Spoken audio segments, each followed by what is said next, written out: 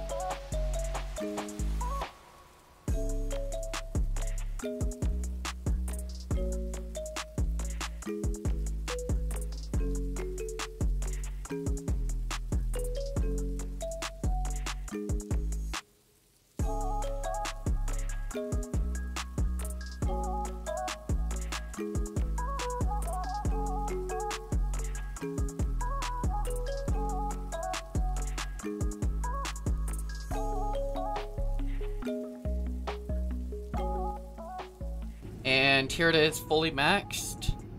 I like this color on it. When it's fully maxed, it can get around 250 miles per hour with a score of 1,035 and horsepower of 1,276. Putting in a V12 into this car kind of ruins it, I think, because it sounds better when it has a stock engine in it. Now let's upgrade the i8 and try it out. When this car's fully maxed, it has a score of 1,111. And here are the customizations you can put on it.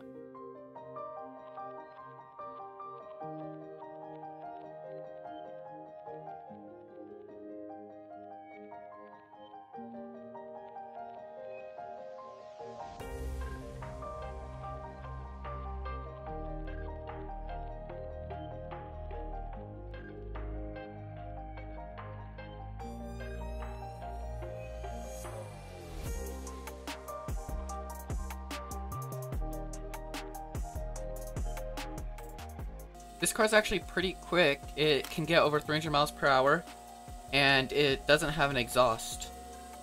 Also, driving around and hitting stuff now gives you money.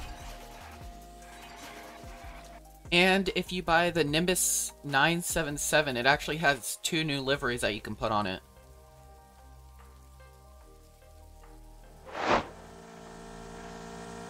And there we go, we have finished all the weekly quests, so let's collect them.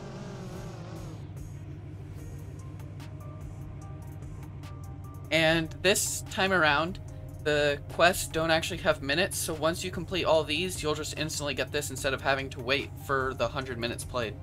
And the fastest way to do this is first starting off with doing races, which is doing drag, and once you get to the end of the drag strip, you'll want to take this jump so that you can get some extra air time.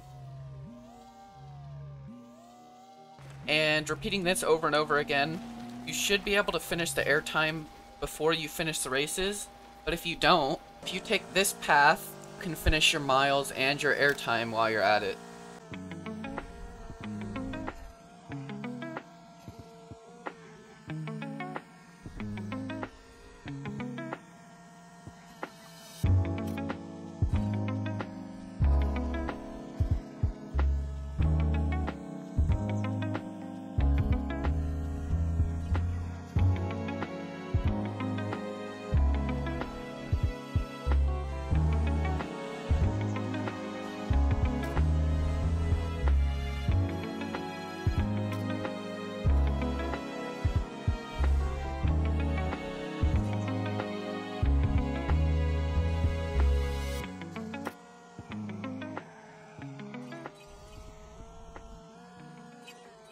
and you'll repeat that over and over again.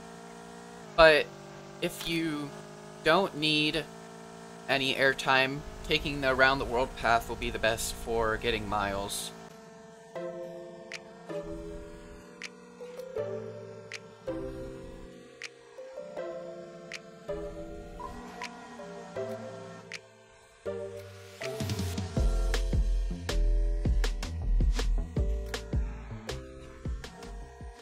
Also, while doing this, you'll end up going through speed traps, so you're able to finish the speed traps while doing this path.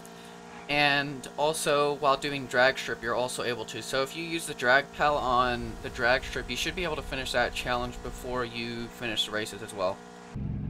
That's going to be it for today. I hope you enjoyed. Let me know down in the comments what you think about this update, and make sure to like and subscribe. I'll see you in the next video.